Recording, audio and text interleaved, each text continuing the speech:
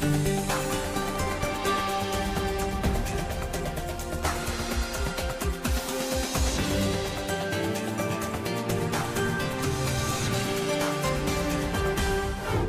today's World Insight, full steam ahead with China's biggest in-person trade event, the Canton Fair, opening to fanfare and record participants.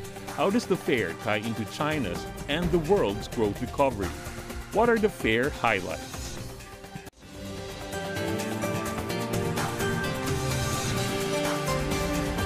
And here's our host, Tian Wei. Hello and welcome to World Insight with me, Tian Wei. The program is coming to you live from Beijing. China's economy grew by 4.5% year-on-year in the first quarter of 2023 versus 2.9% in the last quarter of 2022, posting a steady economic rebound, the National Bureau of Statistics said on Tuesday. China's southern city, Guangzhou, meanwhile, rolls out the red carpet for the 133rd China Import and Export Fair after 3 years of holding the fair online due to the pandemic. The Canton Fair, as it is known, is China's oldest and also largest international trading fair, both in terms of the venue size and numbers of global participants. So what does this year's fair mean for China and the world's economic rebound, and what do the latest economic numbers of China say about the growth prospect of China's economy? Before we loop in our panelists, let's take a look at this. Back on site and in person after 3 years, the largest ever edition of the Canton Fair has opened for business. It has drawn a record number of exhibitors, buyers from over 220 countries and regions, and the expo space is a record 1.5 million square meters, with over 35,000 exhibitors and 40,000 online participants. Every year we find many new things, many new technologies, incredible. For example, the electric cars that we have seen now. Every year we're surprised by the what's happening. Big change. New exhibitors joined the fair this year, including industrial automation, intelligent manufacturing, and smart life products. As the barometer of China's foreign trade, the fair bodes well for China's resurgent trade and investments. The Canton Fair is an important platform for China to open up to the rest of the world in an all-round way, serve the high-quality development of international trade, and shore up the dual circulation development paradigm. National Bureau of Statistics data has shown that China's GDP grew 4.5% in the first quarter, a strong sign that the country's economic rebound is on track, with a marked improvement in business activity. The services sector led the recovery, with growth of 5.4% year-on-year. Investment in fixed assets increased steadily, along with investments in high-tech industries. This year's Canton Fair is a shout-out to global investors after 3 years of sluggish growth. China seeks to keep its policy of opening up and do its part in global recovery.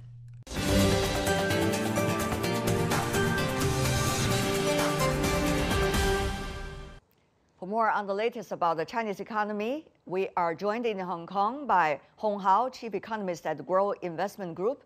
In Los Angeles, William Li, Chief Economist with Milken Institute. Gentlemen, welcome to the program. Thank you so much for joining us. 4.5% first quarter growth. Not bad, quite impressive in fact, Mr. Hong. Yes, it's a very strong set of results today, and I think it's beating the market's best expectation.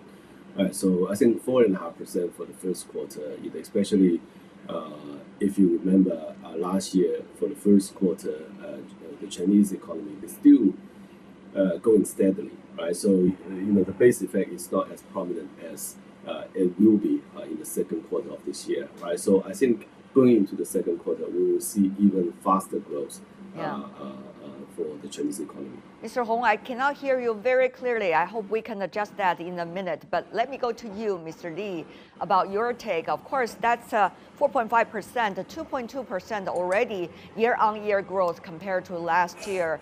As we know, first quarter last year actually was 4.8%. But this year's first quarter 4.5% growth is the highest since the second quarter of last year. So what do you make of this year-on-year growth it seems that we are seeing today in Chinese economy? I'm very impressed by China's growth, actually. It has exceeded a lot of economists' expectations, including mine. Everyone expected China to have a strong rebound from the COVID restrictions, and China is achieving that. More important for me is the fact that it's based on consumption and services, which is where the China policymakers wanted to shift demand away from the fixed asset investments, which China has way too much of, toward more consumption. And that's exactly the kind of pattern that we saw in the first quarter data. So, tremendous success story right now. Meanwhile, we are also seeing some interesting numbers. If you look at the fixed investment, asset investment, including the manufacturing investment and also the infrastructure investment, both numbers were not up. Meanwhile, we also see the service sector actually enjoying a rebound of 5.4%. And at the same time, retail is doing very good, more than 10%. So when you see a mixture of these numbers, what does it say to you, Mr. Li? It tells me that the China's recovery is now based on a healthier mix of consumption versus investment. And right now, the policymakers, President Xi and all the planners have been wanting to shift more of the aggregate demand into consumption, and the first quarter numbers are showing that. One of the things that we have questions about, at least the Western investors, is whether the consumption will be sustained for a longer duration. Everyone expected consumption to be very strong after the COVID restrictions were eliminated.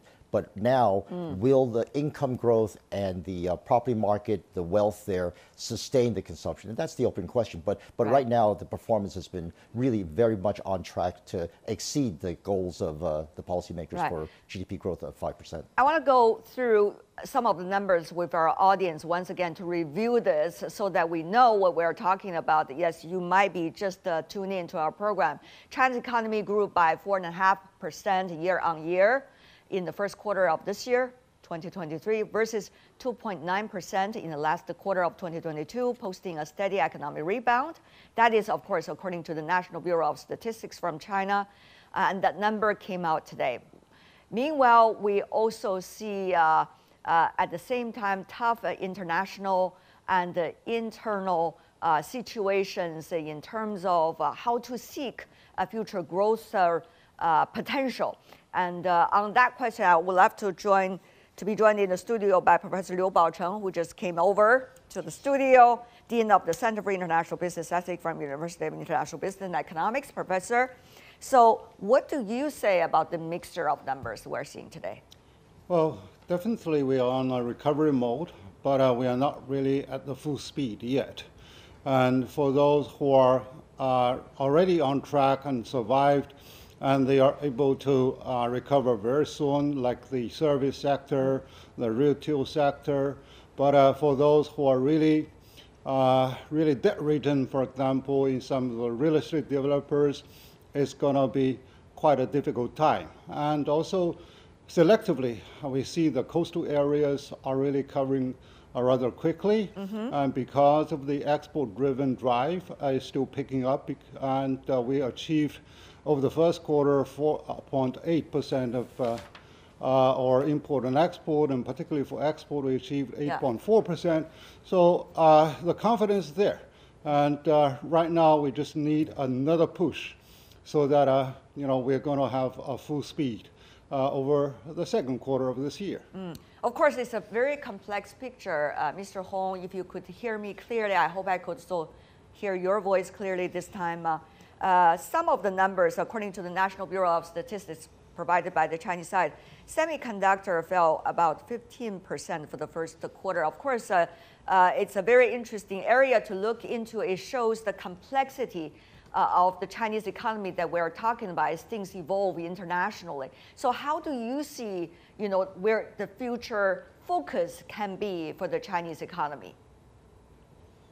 Yeah, well, I think, for the first quarter, retail sales is very strong. It's substantially higher than expected.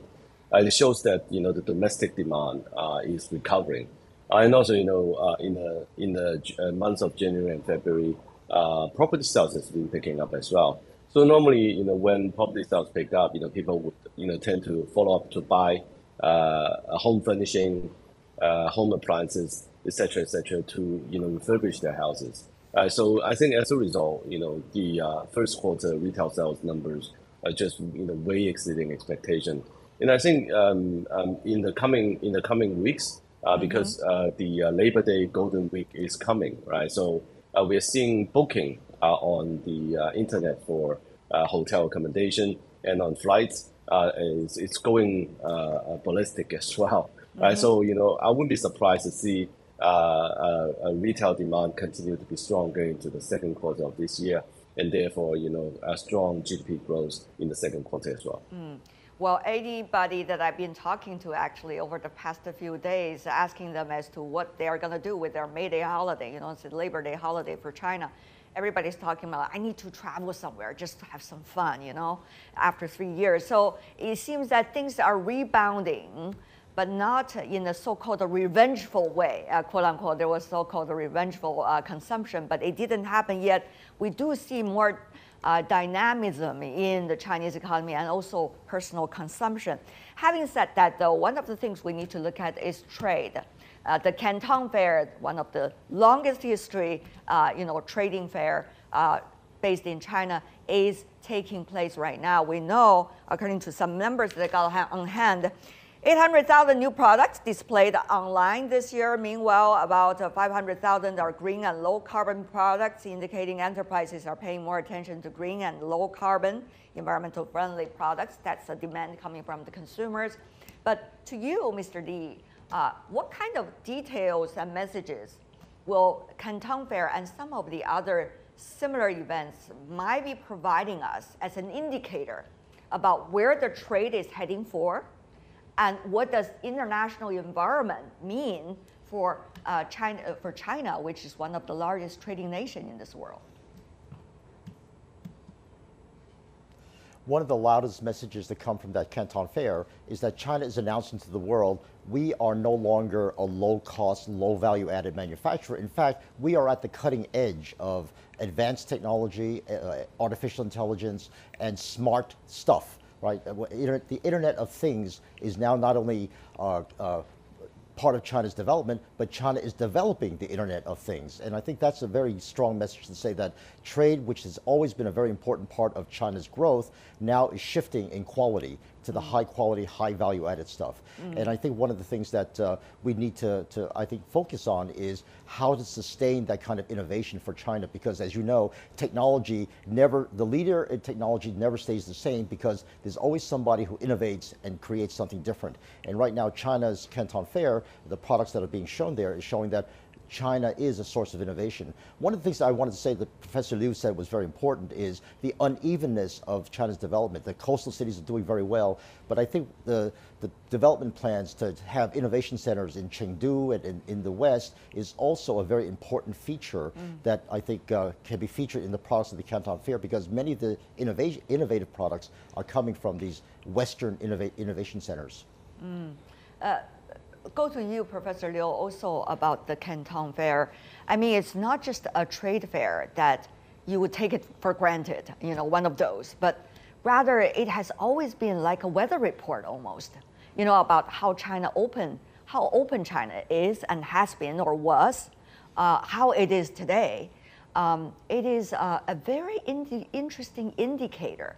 Many who have been familiar with the Chinese economic growth of looking at as reference, Mr. Liu.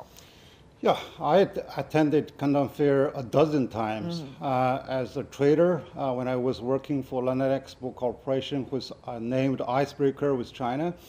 Actually, we do notice such exciting change in the 80s and 90s when I was doing the trade.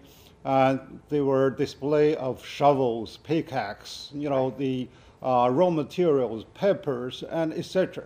So the very popular quality description was FAQ, fair average quality. But right now we do see that it is not only there to provide utility, but also provide inspiration to people who are there on the innovation track all over the world. So this is something that I feel very much proud And also, as you said, that this is really a barometer of the Chinese aggressive growth in terms of the export, and also the Chinese aggressive exploration into the new frontiers that are able to cater to the world, and there are to not only to share with the trading partners, but also to share with the R&D labs that are there to be available around the world. Interesting, you talk about the evolution of the Canton Fair as a tool to check what is the state of the Chinese economy. Mr. Hong, I'm sure you remember the time when Canton Fair, in the 1980s, it was still a very internal fair in a way. Mainly the Chinese traders go there and negotiate with the other Chinese traders for businesses. But then after China's reform and opening up, looking into the second decades, you see more international ones coming into the Canton Fair. When China entered the World Trade Organization back in the early 21st century, you also saw a huge amount of international visitors, including from North America, Europe, and etc. And then there seems to be a break of some wars.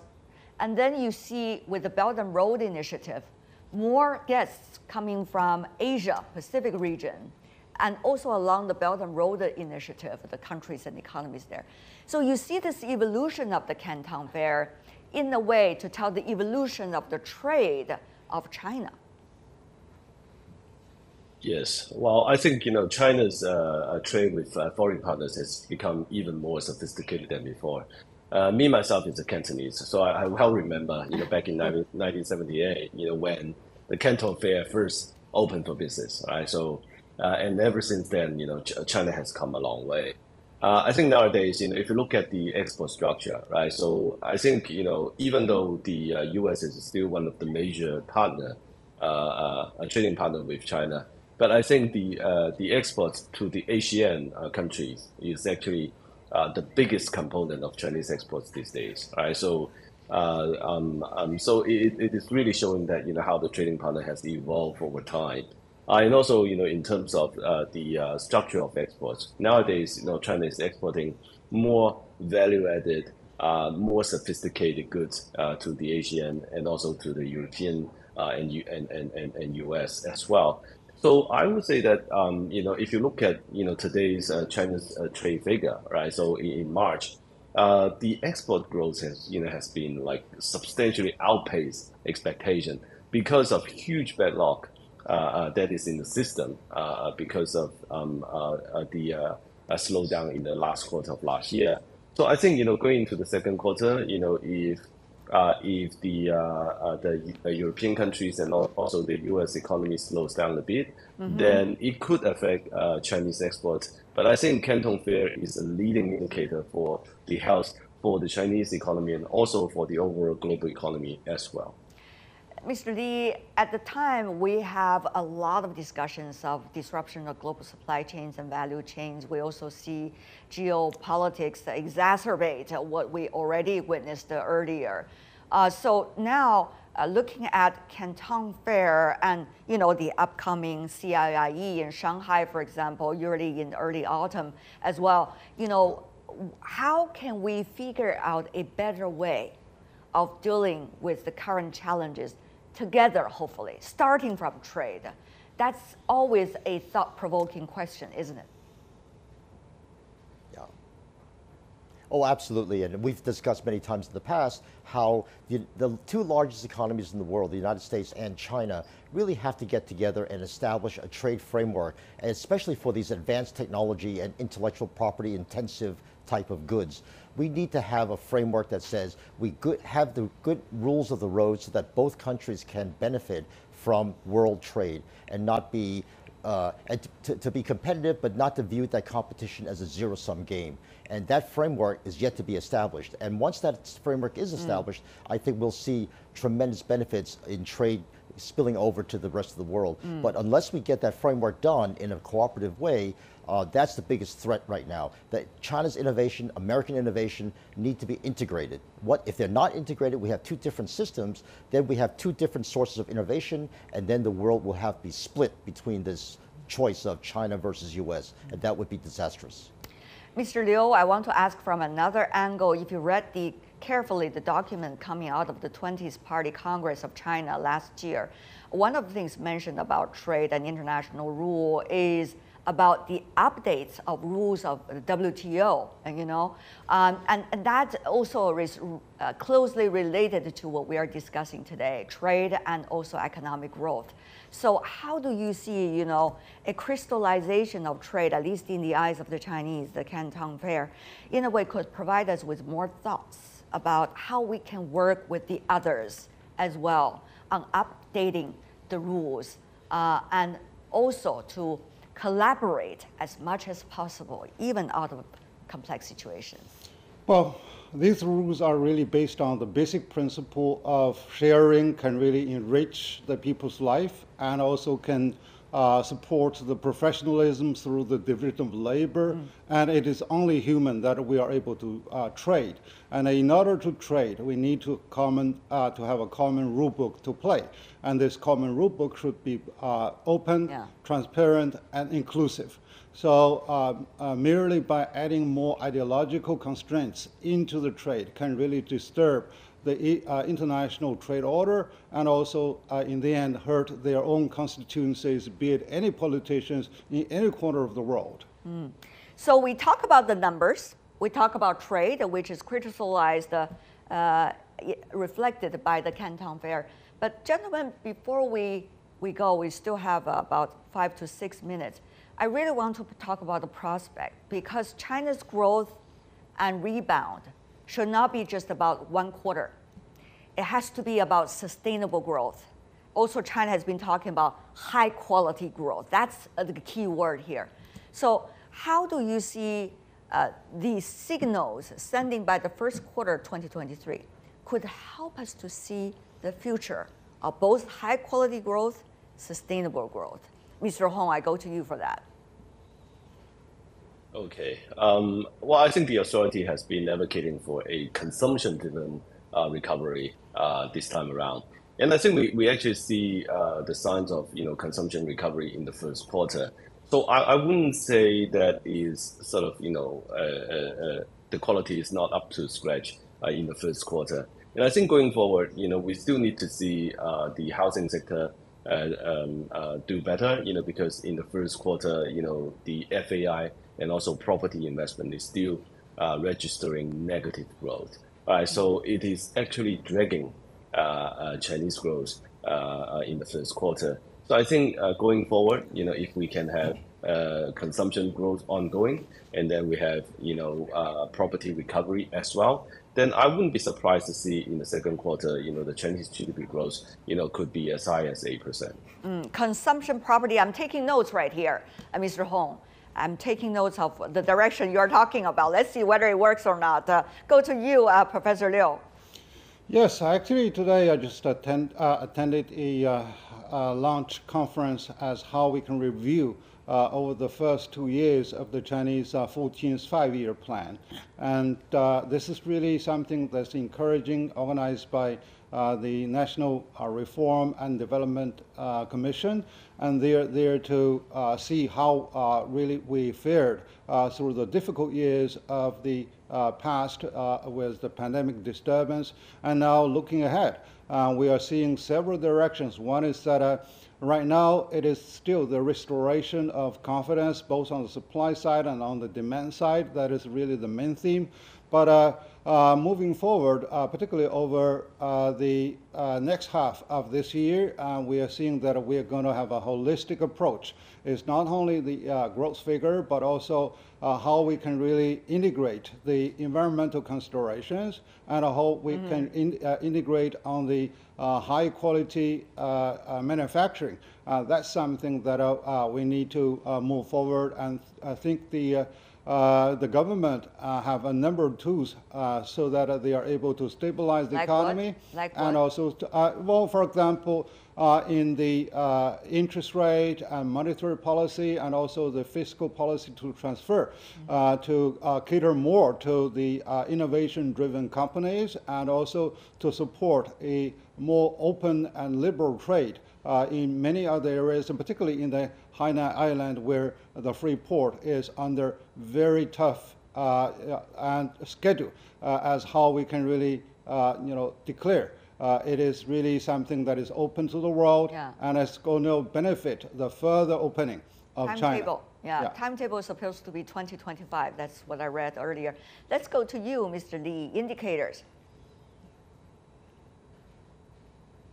The key to China having high quality growth is having balanced and sustainable growth. And getting balanced growth means, as Mr. Hong said, more consumption, but you need to sustain consumption with income. So addressing the high youth unemployment, ensuring that families' wealth is protected in the property market, expanding the portfolio of assets to allow savings to go into something other than property are the key ingredients to having sustainable domestic demand. The other thing is the trade issue.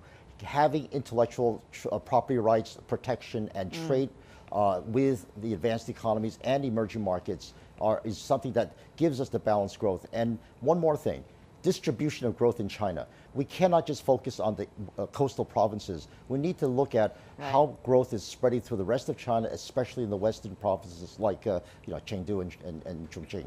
Yes.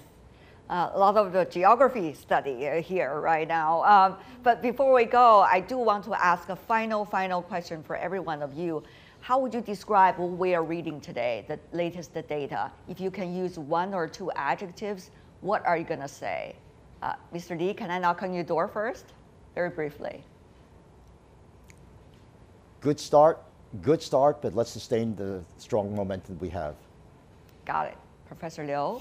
Well, I think it's a rosy prospect, but it's still on a slightly bumpy road, and people's confidence are there. And now we need really to go for high quality growth, not only on our manufacture and service, but also on our people. Okay, go to you, Mr. Hong. Recovery is here. Wow. Okay. Very positive messages coming from these three gentlemen, economists that we are relying on today to have the latest analysis of the Chinese economy and what it means for the rest of the world. Thank you so much, William Li, Liu Baocheng, and Hong Hao. Appreciate it. That's all the time we have for today. You can find us on YouTube, Twitter, Facebook. I'm Tian Wei. Thanks for watching. See you back here tomorrow.